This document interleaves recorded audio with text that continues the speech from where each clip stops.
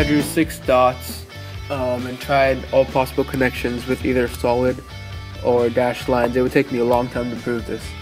So here's an easier way to understand it. If I draw 1 dot up there and 5 dots down here, and try to connect this top dot to each of these with either a dashed or a solid line, I would always end up with at least 3 of the same type of line. Hence, we can just look at 3 of these dots. Let's say I connect these 3 dots to the top one using dashed lines.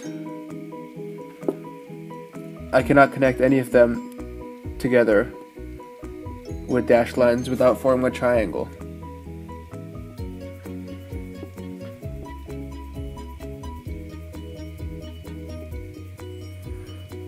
So I must use solid lines to connect them to each other. But when I use solid lines to connect them to each other, then I end up with a triangle down here of solid lines.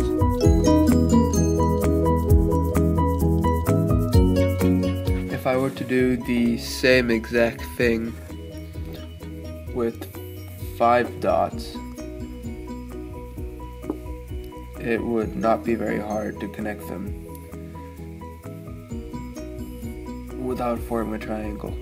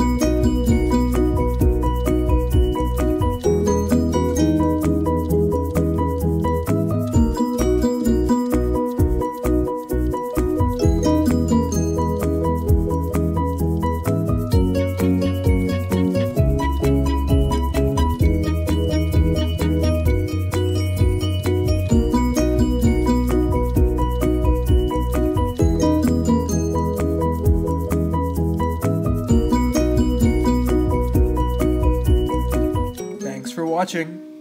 Goodbye.